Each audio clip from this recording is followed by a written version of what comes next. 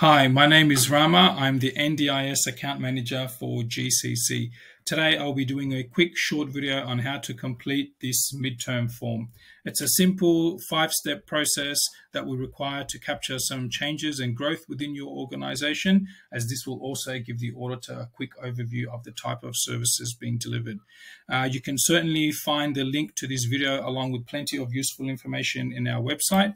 If you simply just go to gccertification.com and in our NDIS tab, there are informations on verification level, certification, and midterms. And you'll see the step-by-step process guides, videos, and plenty of information that will help you through the process. So if we go back to the form, so step one, basically it's the link to your NDIS portal. This will be the approved registration group services that you already have. It's good to have a copy of this, as you will also need it for step 3. Step 2 is basically your key personnel and personnel changes. So if I used myself as an example here, so key personnel, if I was the director, first name, last name, email address, and contact number. And if I had an operations manager, same thing, first name, last name, and the title. I've used GCC head office as an example here for the address, head office, and the SIL sites.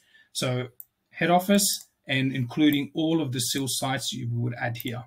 Next step will be the key personnels, including all the workers. So the key personnels will include these 2 personnel that you've added here and all of the other workers. So next step would be the participant numbers. So it is important to remember to include all self-managed, plan-managed, and NDIA-managed participants, as this is a requirement for the NDIS. Step 3 is probably the most simplest. So I've used some examples here. Again, if you have a copy of your registration group, just go along with that. 101, if I had this registration group, I'm keeping it and I've got no participants. 103, I have this registration group, but I'm not providing any services, so I'm removing it. 104, I'm planning to provide services in the near future, so I'm adding this service. So the next example is 106, support coordination. I am providing the service, I'm keeping it, and I've got 5 participants.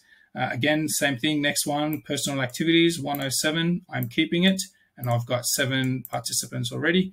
The other example would be if I'm adding 108, transport arrangement, I'm adding this service, and I've got 2 participants. So to simply just go through these registration groups, it's either simply here add, keep, or remove, and then the participant numbers next to it. Step 4 is pretty simple as well. Waste management and medication management, you are either keeping them or you would like to add them or remove them. So just simply add here.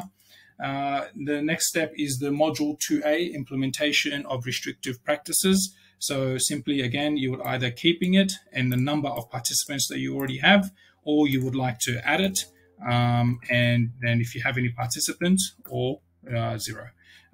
Lucky last is if GCC has done your previous audit. If yes, that's fine. If no, we will need to get your previous audit reports along with their certificate of registration, as we will need to follow a transfer process as per the NDIS Commission. That's all for the video. If you have any questions, please feel free to give us a call, or if you have any concerns. Thank you. Bye.